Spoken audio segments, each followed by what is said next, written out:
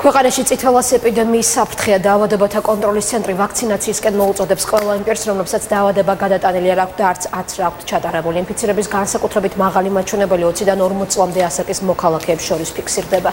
დაავადების გავრცელების კუთხით განსაკუთრებით მძიმე ვითარებაა აჭარასა და კახეთში. ინფიცირების შემთხვევებმა იმატა იმერეთშიც. 17 დღეში 312 ინფიცირებული. ასეთია საქართველოში წითელას გავრცელების მაჩვენებელი. სამედიცინო დაწესებულებებში პაციენტების მიმართვიანობა გაზრდილია. ინფექციური პათოლოგიების ცენტრის დირექტორის თქმით, იანვრის თვეში პაციენტების რიცხვმა გასული წლის ნოემბრისა და დეკემბრის მაჩვენებელს გადააჭარბა. ამ დროისთვის კლინიკაში 45 ადამიანი მკურნალობს. სახეზეა აი მართლა კვეთრი მატება და აქედან გამომდინარე უკვე წითელას აფეთქება სახეზე გვაქვს, მაგრამ შეიძლება ალბათ მალე თუ ასე გაგრძელდება წითელას ეპიდემიაც არ იყოს თავიდან ნაცილებული. წითელას შემთხვევებმა იმატა რეგიონებშიც განსაკუთრებით საყურადღებო მდგომარეობაა კახეთში, სადაც 1 იანვრიდან დღემდე წითელა 42 პაციენტს დაუდგინდა. გასულ წელს კი კახეთში წითელას სულ 24 შემთხვევა გამოვლინდა.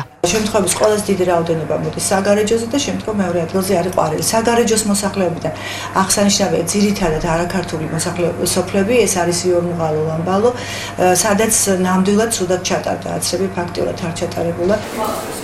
წითელას წინააღმდეგ ბრძოლის საუკეთესო გზა ვაქცინაციაა. დაავადებათა კონტროლის ეროვნული ცენტრი ეპიდემიის საფრთხეზე მიუთითებს და მოსახლეობას მოუწოდებს ექიმების რჩევები გაითვალისწინონ. დადგენილი სტანდარტით მშობლებმა ბავშვი 1 და 5 წლის ასაკში უნდა აცრან. იმ შემთხვევაში, თუ ბავშვი წითელას საწინააღმდეგო ვაქცინით აცრელი არ არის, ან მშობელს არ ახსოვს ჩატარებული აქვს თუ არა სავალდებულო ვაქცინაცია, აუცილებელია პოლიკლინიკას მიმართოს და ბავშვს ვაქცინა გაუკეთოს. წითელას საწინააღმდეგო აცრა უნდა გაიკეთონ ზრდასრულებმაც, კონკრეტულად იმ პირებმა, ვინც აცრელი არ არის და არც წითელა გადაუტანია. 56% შემთხვევების არის 20-დან 40 წლის ასაკში. ასევე დაახლოებით 8%-იან 0-დან 1 წლამდე ასაკში და ეს მიუთითებს იმას, რომ ბავშვები დაიბადნენ არაიმუნიზირებული დედებისგან, ანუ დედები არ იყვნენ აცრელი, ან არ ჰქონდათ წითელა გადატანილი, უმორჩილესად ვთხოვ მოსახლეობას, რომ სერიოზულად იზრდება წითელას რაოდენობა ქვეყანაში. ჩვენ მას ვერ შევაჩერებთ იმუნიზაციის და აცრების გარეშე.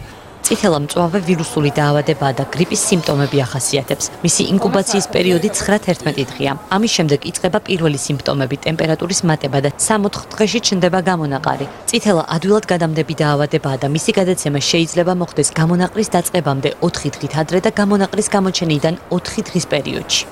დაავადება საკმაოდ სერიოზულია, იწყება კატარალური მოვლენებით, რომელიც დასაწყისში იმდენად გავს გრიპს, რომ შეიძლება არც კი იფიქრონ, რომ ეს შეიძლება იყოს წითელა.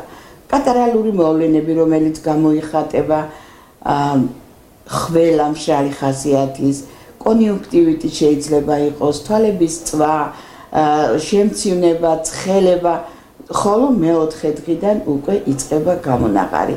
ექიმები მოუწოდებენ მოსახლეობას, თუ კი მათ არ გადაუტანიათ წითელა ან არ ჩატარებიათ აცრა ეროვნული კალენდრის მიხედვით, მიმართონ უბნის პოლიკლინიკებს და ვაქცინაცია უფასოდ ჩაიტარონ.